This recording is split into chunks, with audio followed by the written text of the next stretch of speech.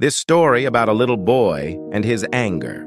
Once, there was a young boy known for his quick temper. To help him manage his anger, his father gave him a bag of nails and instructed him to hammer a nail into the fence each time he lost his temper. On his first day, the boy ended up driving 37 nails into the fence. As time went on, the boy found it easier to hold his temper than to hammer those nails, and the number he hammered each day gradually decreased. Eventually, there came a day when he didn't lose his temper at all. Proudly, he shared this with his father, who then suggested that for every day the boy controlled his anger, he should remove one nail from the fence. The process of removing the nails continued until one day, all the nails were gone. The father then led his son to the fence, showing him the holes left behind. He explained, "You've done well, but look at these holes. The fence will never be the same. When you say things in anger, they leave marks just like these. Even if you apologize, the scars remain."